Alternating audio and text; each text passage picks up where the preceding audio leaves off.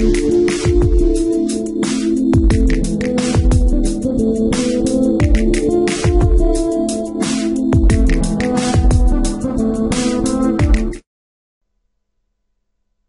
guys, what's up? So today we're going to be looking at fading in and out audio in After Effects. This will be my first tutorial and first of many. It's just it's going to be a series of helpful little tips and tricks, really. Some of the basics, just in case you didn't really know, you know. So what I have here is just a mini little song that I made. Just turn this down a little.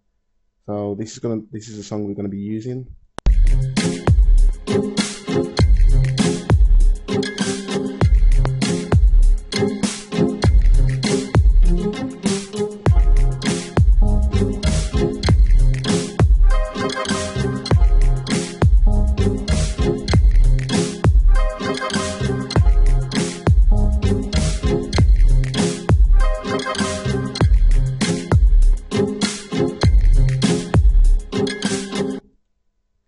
Alright, so the way we fade in audio in After Effects is by using the audio effects, and then we can set keyframes for the levels.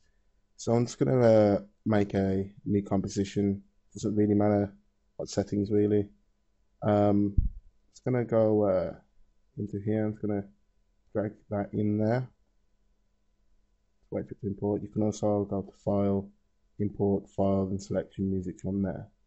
So I'm just going to drag my music into my composition, and with it LL, you'll bring up the waveform, and we can either keyframe the audio levels there. So if I just set keyframe here, pull this all the way down to minus 48 decibels. Let's go to like 2 seconds, and then put this back up to 0, and you can see it fades in. What I'd recommend you do is press select key.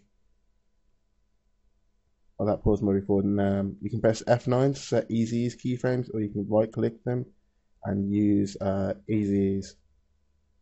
And yeah, let's set those to easy ease, and as you can see,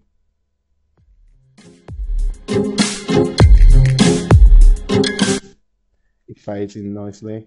And you can also set a keyframe pressing this button here, and then going to the end, and then obviously putting this back down.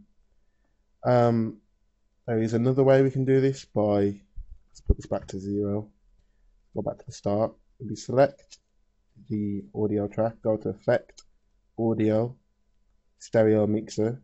You can use the left level and the right level as well. So if we keyframe both of these, if we press Shift, just U, and you will see the right and left level keyframes there. And if you press Shift LL, you will get the waveform as well as seeing these. So if we set these both to 0,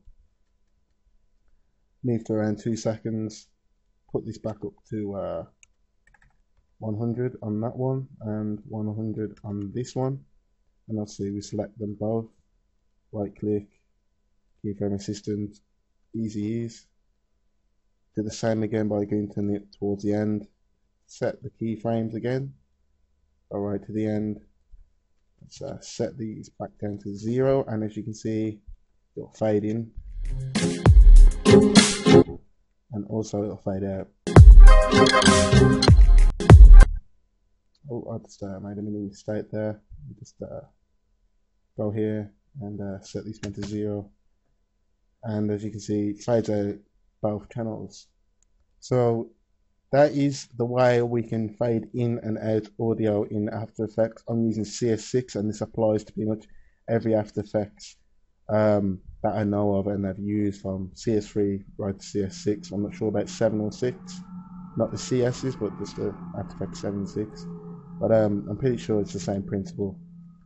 So if this video helped you, please like it. If you need any more questions, don't hesitate to drop me a comment or inbox me. You know, if you didn't know this and it did help you, please drop a like, and if you want to see more helpful tricks like this, then obviously just subscribe.